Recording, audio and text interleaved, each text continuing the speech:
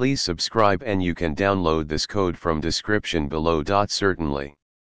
Serializing a Python dictionary is a common task when you need to convert a data structure into a format that can be easily stored, transmitted, or reconstructed later.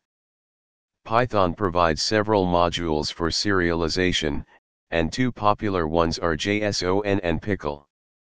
In this tutorial, we'll explore how to serialize a Python dictionary using both JSON and pickle, along with code examples. The JSON module in Python is a standard module that can serialize Python objects into JSON format. In this example, json.dumps is used to serialize the dictionary to a JSON formatted string, and json.loads is used to deserialize the JSON string back into a Python dictionary. The pickle module is another serialization module in Python that can handle a wider range of Python objects compared to JSON. However, it is specific to Python and may not be compatible with other programming languages.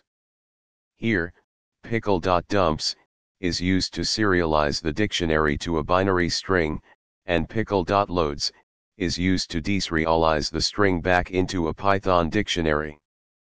Choose the serialization method based on your specific requirements and the constraints of your application.